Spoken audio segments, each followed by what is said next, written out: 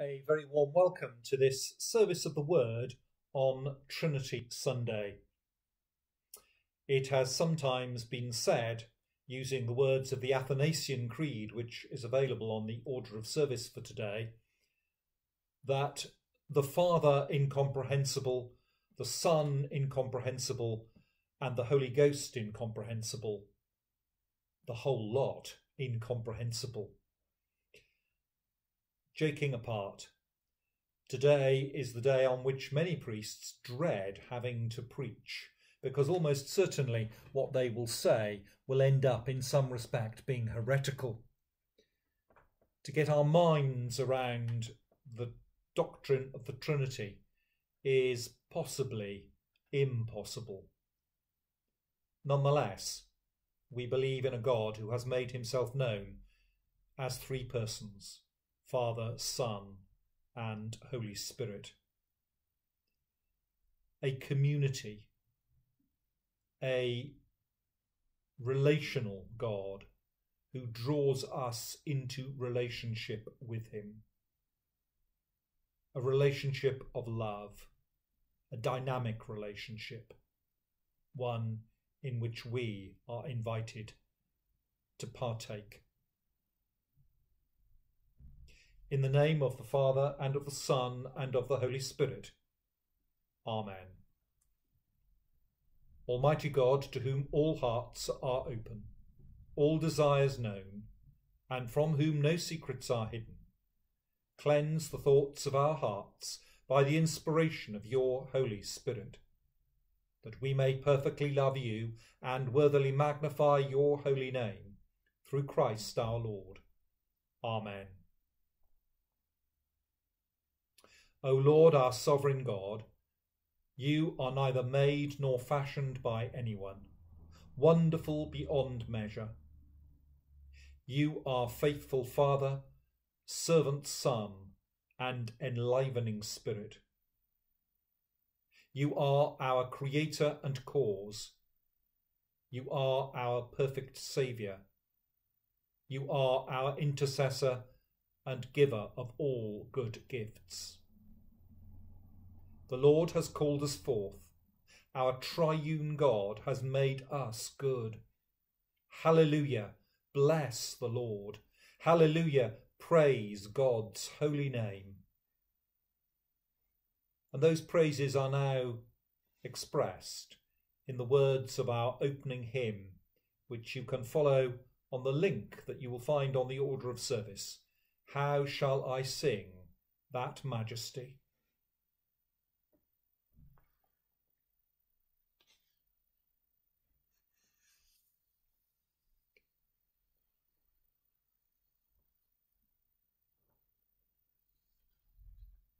Our prayers of penitence.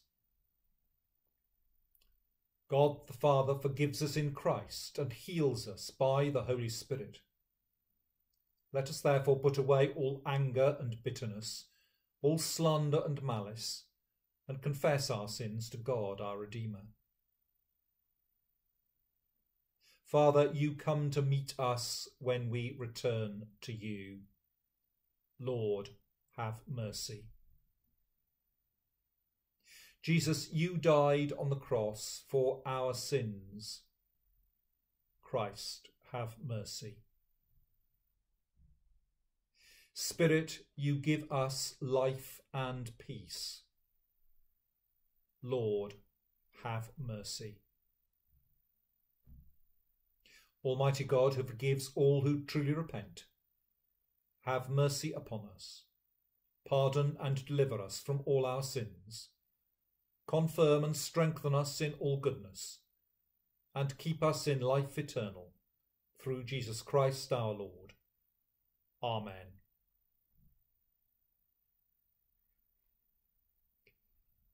Peace to you from God our Heavenly Father. Peace from his Son, Jesus Christ, who is our peace. Peace from the Holy Spirit, the life-giver. The peace of the triune God be always with you.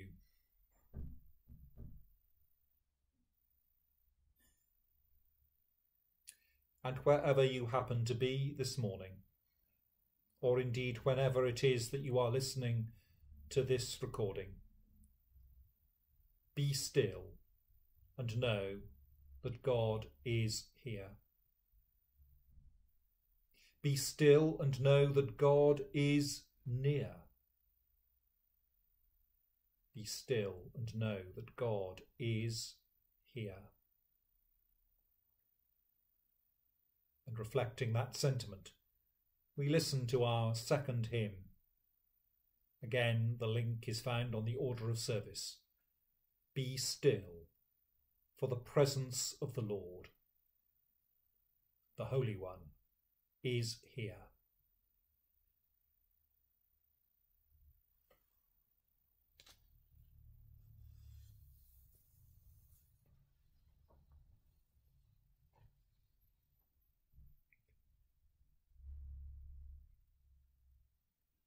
The collect for this Trinity Sunday.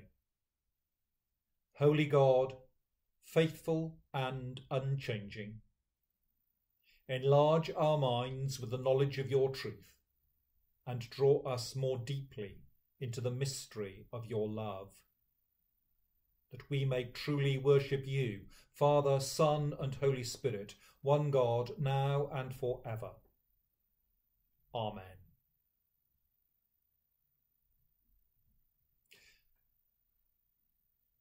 The Old Testament lesson is written in the book of the prophet Isaiah, chapter 40, verses 12 to 17, and verses 27 to the end. Who has measured the waters in the hollow of his hand, and marked off the heavens with a span, enclosed the dust of the earth in a measure, and weighed the mountains in scales, and the hills in a balance? Who has directed the Spirit of the Lord, or as his counsellor has instructed him? Whom did he consult for his enlightenment? And who taught him path of justice? Who taught him knowledge and showed him the way of understanding? Even the nations are like a drop from a bucket, and are accounted as dust on the scales. See, he takes up the isles like fine dust. Lebanon would not provide fuel enough, nor are its animals enough for a burnt offering. All the nations are as nothing before him. They are accounted by him as less than nothing and emptiness. The Lord is the everlasting God, the creator of the ends of the earth. He does not faint or grow weary. His understanding is unsearchable. He gives power to the faint and strengthens the powerless. Even youths will faint and be weary, and the young will fall exhausted. But those who wait for the Lord shall renew their strength. They shall mount up with wings like eagles. They shall run and not be weary. They shall walk and not faint.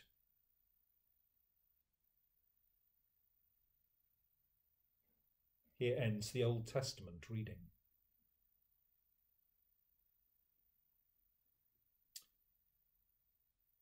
And drawing upon the sentiments of the words of the prophet Isaiah, you may like now to listen to our next hymn, Thou Whose Almighty Word.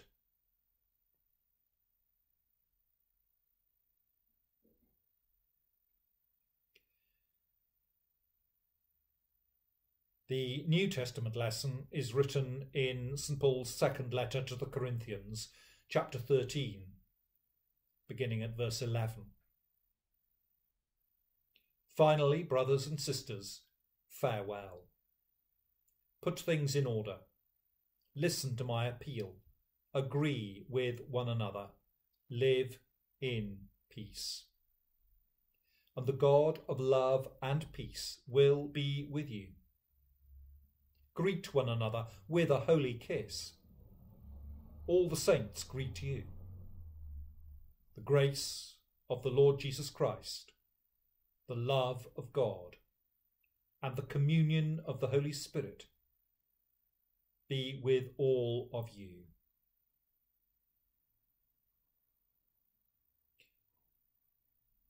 Here ends the New Testament reading.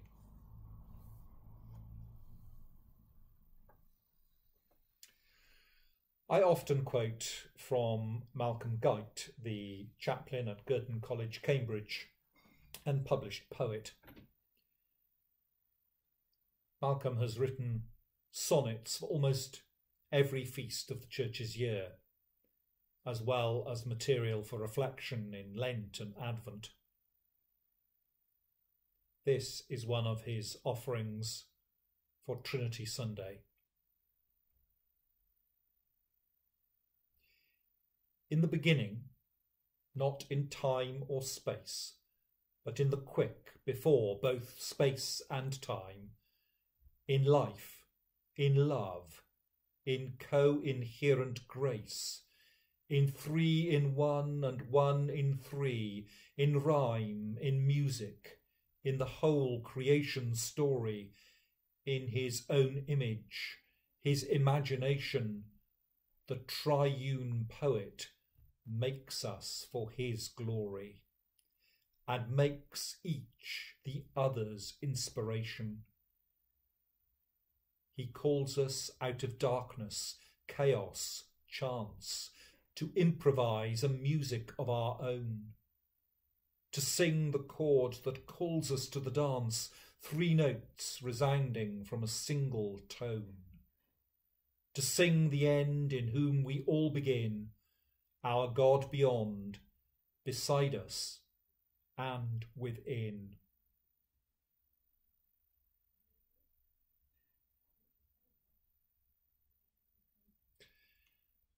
During this period of lockdown, the choir have nonetheless been active, and we hear them now, if you wish to follow the link, sing the Sanctus, the Holy, Holy, Holy, adapted from Schubert's Deutsche Mass. This was a recording that was made back in February when the choir were working on a series of recordings which we hope to be able to publish as a CD in the not too distant future. This particular recording has been reworked very kindly by Roger Knight, Zena's husband, and you are welcome to listen to it now.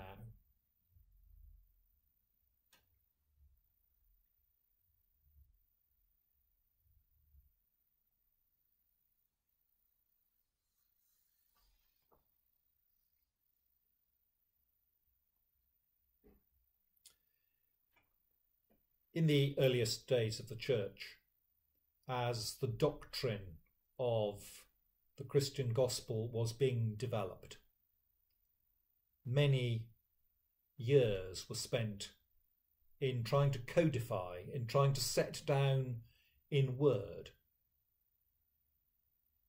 the mystery of the Trinity. The fruits of that process we have in a number of documents, perhaps most simply the Apostles' Creed, but of course also the Nicene Creed and the Athanasian Creed, both in many respects a little more complex and complicated than the simple baptismal creed of the Apostles. On this order of service you will find both printed. The Nicene Creed, which we're used to reciting at the Eucharist, and then also the Athanasian Creed, the Quincunque Vult, as it is called in the Book of Common Prayer. And indeed, according to the Book of Common Prayer, we are required to recite it at Matins, morning prayer, on Trinity Sunday. On this occasion, I will read the words of the Nicene Creed, but you are more than welcome to read through and reflect upon the words of the Athanasian Creed, to which, of course, I made passing reference somewhat flippantly at the beginning of this service. The Father incomprehensible, the Son incomprehensible, and the Holy Spirit incomprehensible. The words now of the Nicene Creed, which of course you are welcome to join in with. We believe in one God, the Father, the Almighty, maker of heaven and earth, of all that is seen and unseen. We believe in one Lord Jesus Christ, the only Son of God, eternally begotten of the Father, God from God, light from light, true God from true God, begotten, not made, of one being with the Father. Through him all things were made. For us and for our salvation he came down from heaven, was incarnate from the Holy Spirit and the Virgin Mary, and was made man. For our sake he was crucified under Pontius Pilate. He suffered death and was buried. On the third day he rose again in accordance with the Scriptures. He ascended into heaven and is seated at the right hand of the Father. He will come again in glory to judge the living and the dead, and his kingdom will have no end. We believe in the Holy Spirit, the Lord, the giver of life, who proceeds from the Father and the Son, who with the Father and the Son is worshipped and glorified, who has spoken through the prophets. We believe in one holy, Catholic and Apostolic Church. We acknowledge one baptism for the forgiveness of sins. We look for the resurrection of the dead and the life of the world to come. Amen.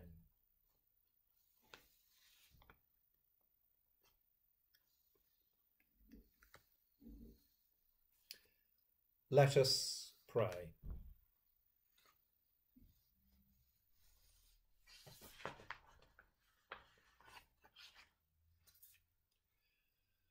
We come boldly to the throne of grace, praying to the Almighty God, Father, Son, and Holy Spirit, for mercy and grace.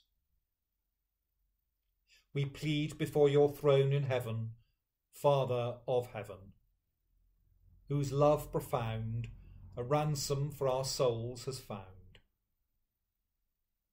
We pray for the world, created by your love, for its nations and governments. We pray particularly at this time for the unrest following the terrible murder of that person in the United States of America.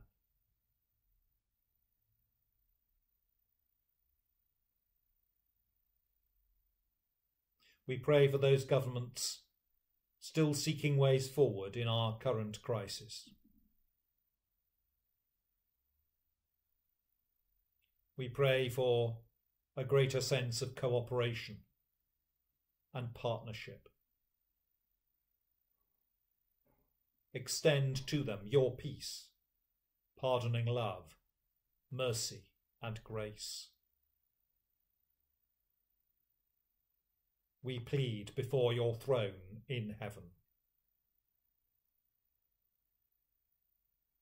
Almighty Son, incarnate Word, our prophet, priest, Redeemer, Lord. We pray for the Church, created for your glory, for its ministry to reflect those works of yours.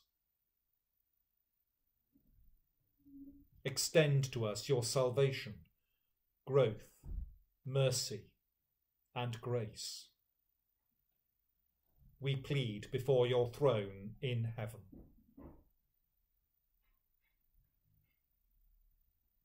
Eternal Spirit, by whose breath the soul is raised from sin and death. We pray for families and individuals created in your image, for the lonely, the bereaved, the sick, and the dying. Breathe on them the breath of life, and bring them to your mercy and grace. We plead before your throne in heaven. Thrice holy, Father, Spirit, Son, mysterious Godhead, three in one. We pray for ourselves, for your church, for all whom we remember before you.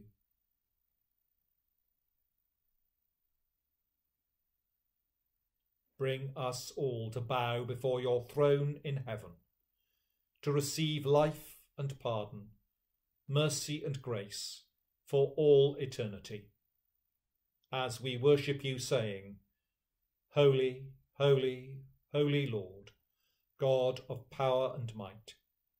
Heaven and earth are full of your glory. Hosanna in the highest. Amen. Our Father, who art in heaven, hallowed be thy name. Thy kingdom come, thy will be done, on earth as it is in heaven. Give us this day our daily bread, and forgive us our trespasses, as we forgive those who trespass against us. And lead us not into temptation, but deliver us from evil. For thine is the kingdom, the power and the glory, for ever and ever. Amen.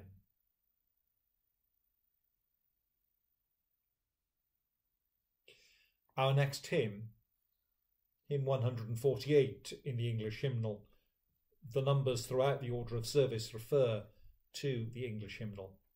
Our next hymn, The God of Abraham Praise.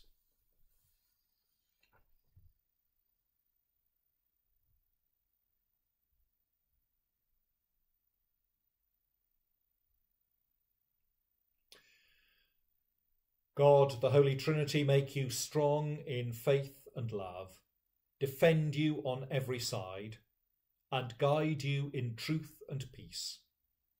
And the blessing of God Almighty, the Father, the Son, and the Holy Spirit be among you and remain with you always.